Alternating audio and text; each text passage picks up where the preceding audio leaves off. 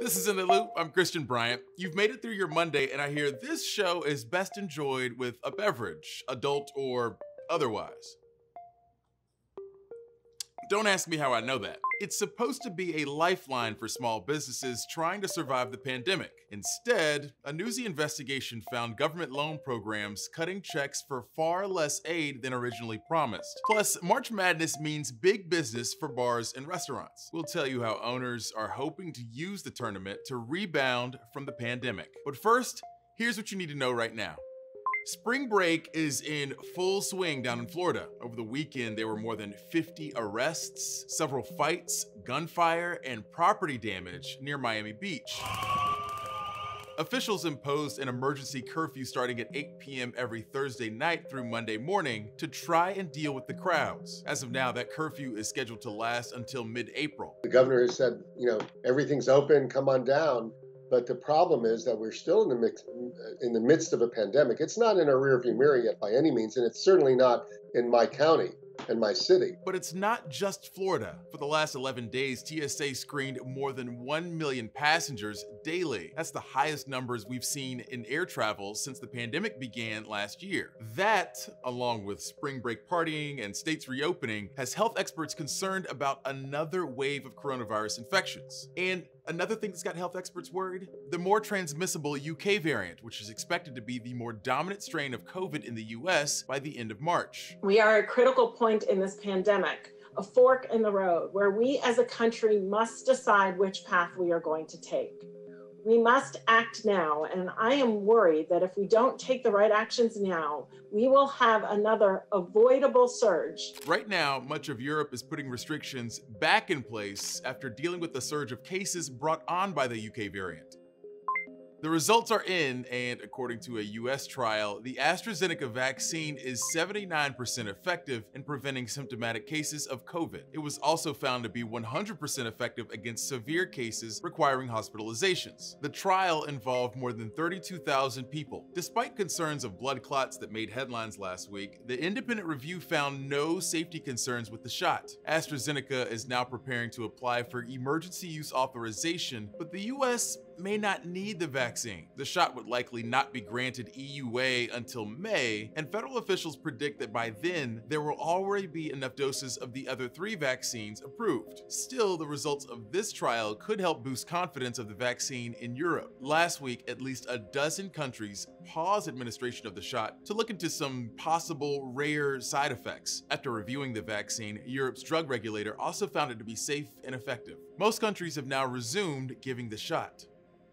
New documents revealed more than 800 unaccompanied minors have been in the Border Patrol's custody for more than 10 days. Legally, the agency is only allowed to house kids in those facilities for up to 72 hours. Right now, the Biden administration is working to get those kids into shelters run by the Department of Health and Human Services. This is happening as the number of children in custody continues to rise almost every day. Immigration patterns tend to be cyclical, according to experts. Historically, the U.S. has seen a rise in migrants seeking asylum during the springtime, but according to Homeland Security, this surge could become the biggest in 2 decades. Critics of the president say this surge is happening in part because the Biden administration made policy changes without making it clear to migrants they should not be traveling to the border. Over the weekend, the Secretary of Homeland Security announced the Biden administration was closing the southern border and sending back families and adults, but said they would not turn back kids. We will not abandon our values and our principles.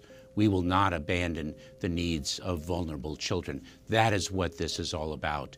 We are executing on our plan. It does take time. It is difficult. A new leader took charge of the Small Business Administration today, and one of her first decisions will be what to do about the billions of dollars in pandemic relief not getting out the door. As Newsy's Patrick Terpstra discovered, struggling small businesses are unable to get more aid, even though there's plenty of money to spare.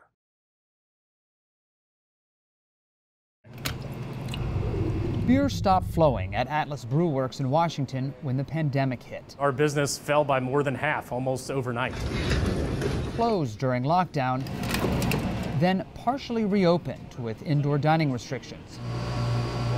For his brewery to survive, Justin Cox needed cash, and traditional loans weren't an option. Banks just stopped making loans, especially to people in kind of the food and beverage industry. So he went to the federal government, the Small Business Administration, for what's known as an economic injury disaster loan. But he was disappointed to learn, unlike other disasters where you could borrow up to $2 million, the SBA last April cut off COVID-19 loans at $150,000.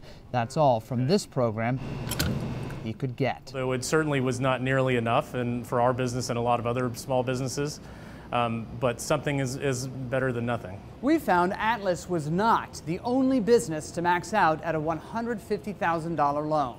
Our data team sifted through records from the SBA and discovered 567,000 businesses nationwide were like Atlas, maxing out at that $150,000 loan limit, all unable to borrow a penny more from that lifeline. Why has the SBA placed that $150,000 borrowing limit? The SBA administrator at the time under President Trump told senators the cap was necessary to fan out loans quickly to as many places as possible. We had over 5 million applications in the queue. Yet now we've confirmed the program is running a massive surplus, $271 billion unspent and not lent. And that was before Congress injected another $15 billion from the new stimulus law. Raise your right hand. The SBA, with a brand new administrator, is currently re-examining the $150,000 loan maximum. A decision on whether to lift the cap has been made, the SBA tells us, with an announcement coming before the end of the month. This is our brewery. Atlas also received funds from the SBA's Paycheck Protection Program, but could still use a bigger disaster loan. If the SBA was to expand the program, we absolutely would go back to them. Money to buy more aluminum to can his beer, and to staff up ahead of what he hopes will be a full reopening. I'm feeling optimistic, but we're still not there. And recovery. Patrick Terpstra, Newsy, Washington. You know the term March Madness dates back to 1939? I would love to go back in time and be like, y'all have no idea how much I've been tormented by this every year.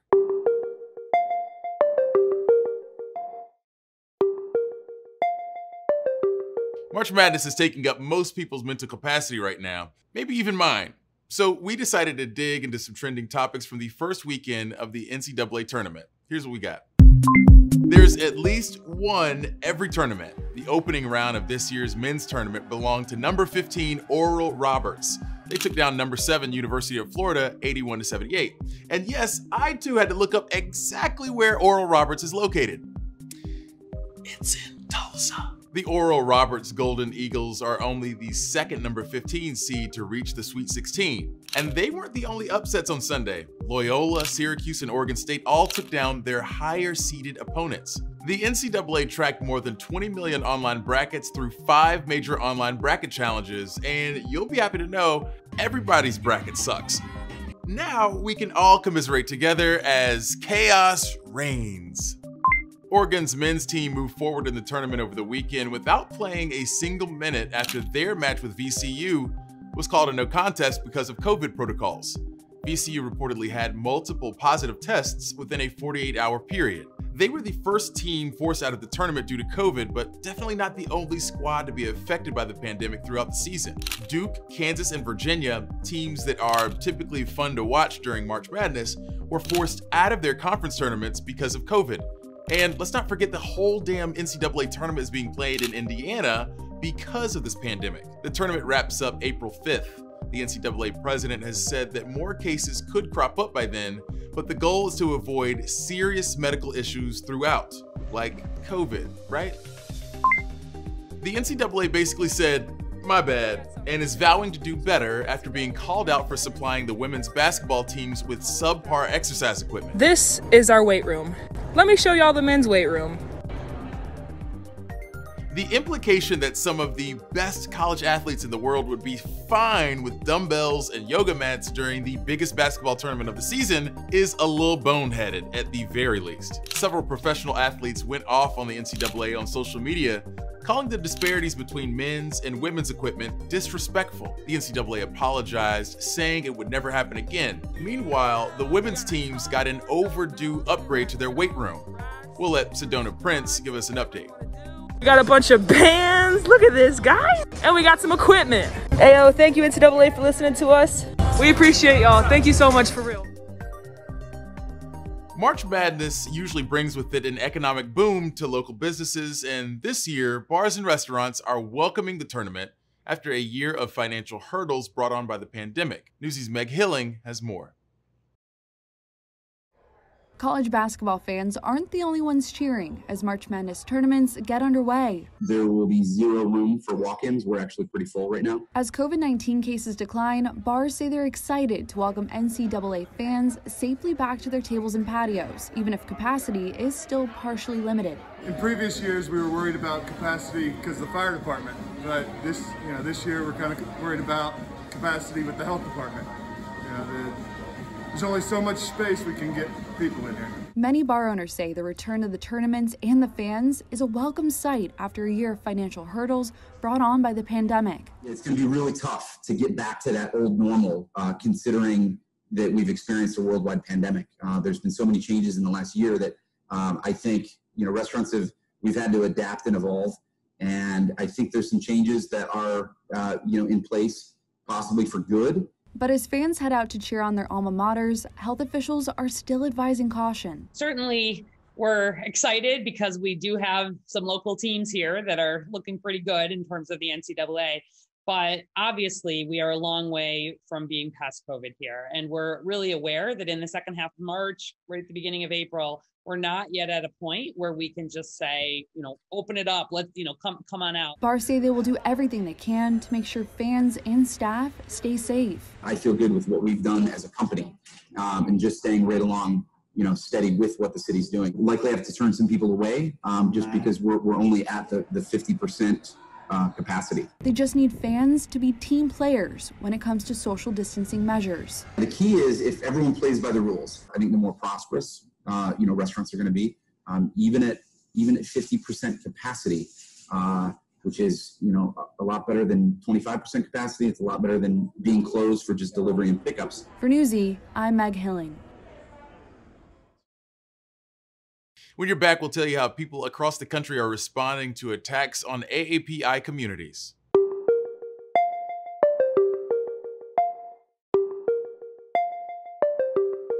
The rise of attacks against AAPI communities, including the Atlanta area shootings where a gunman killed 6 women of Asian descent, have prompted a wave of demonstrations focused on anti-Asian sentiment. Newsy's Kat Sandoval tells us more. Proud to be Asian! Across the country, from California to New York, hundreds have marched united against anti-Asian hate. Let people stop hating us! And held vigils to remember the Atlanta shooting victims. The reality is that this could have been me or my sister or my family. Since the start of the pandemic, the Asian American community has been faced with discrimination and attacks, and often blamed for the pandemic. What happened in Atlanta has galvanized people. It's hard to go through something like this and just be by yourself. Asian American advocacy groups are calling the shooting by a white male gunman a hate crime because of the 8 victims killed. A majority of them were Asian women. He could have gone to any other spot, but he chose the Asian American spot, and he chose to kill Asian American workers. FBI Director Christopher Wray says the shootings don't appear to be racially motivated, though the case is still under investigation. There's no hate crime there? You gotta be kidding! And then for the Sheriff's Department office to say the killer had a bad day? The killer had a bad day? Those 8 people had bad days. This is outrageous. Senator Tammy Duckworth has asked Wray and Attorney General Merrick Garland to look into whether hate crimes against Asian Americans are underreported. I want to see a deeper investigation into whether or not these shootings and other similar crimes are racially motivated. It looks racially motivated to me. Activists have seen a rise in Asian attacks. Reporting Center Stop AAPI Hate recorded nearly 3,800 anti-Asian incidents since the start of the pandemic. 68 of them were women. President Joe Biden and Vice President Kamala Harris, whose mother is from India, met with Asian American leaders in Atlanta days after the shooting. They acknowledged the ongoing surge of violence against Asian Americans and took a stand against racism and xenophobia. A harm against any one of us is a harm against all of us. For Newsy, I'm Kat Sandoval. If you haven't done so already, feel free to reach out to us on Twitter using the hashtag NewsyInTheLoop. Researchers have found that hashtag to be 100% effective at getting my attention, 60% of the time.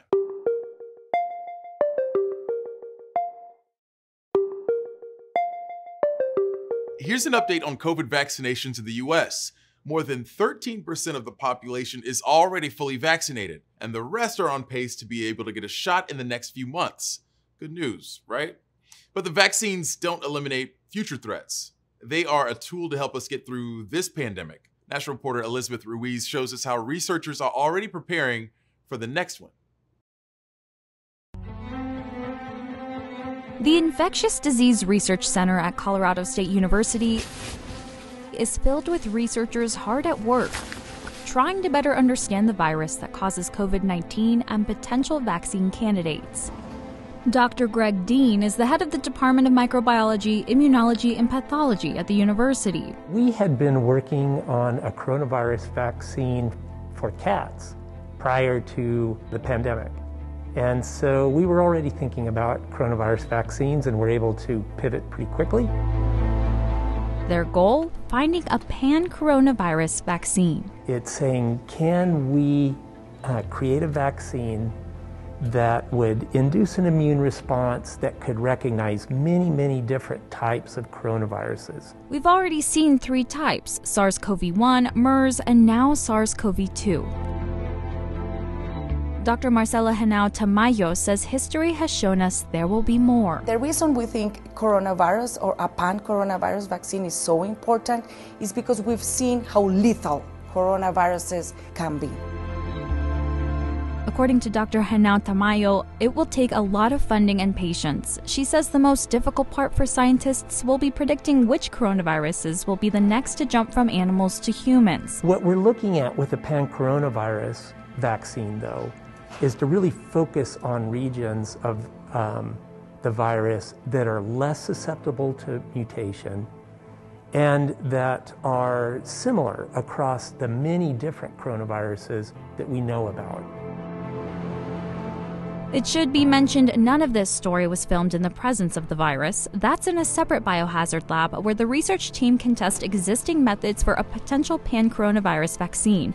Dr. Dean has been collaborating with scientists from other universities to develop a vaccine method using some resources that are familiar to humans, even if you don't know them by name. Our research is focused on a particular vaccine platform that utilizes a probiotic called Lactobacillus acidophilus.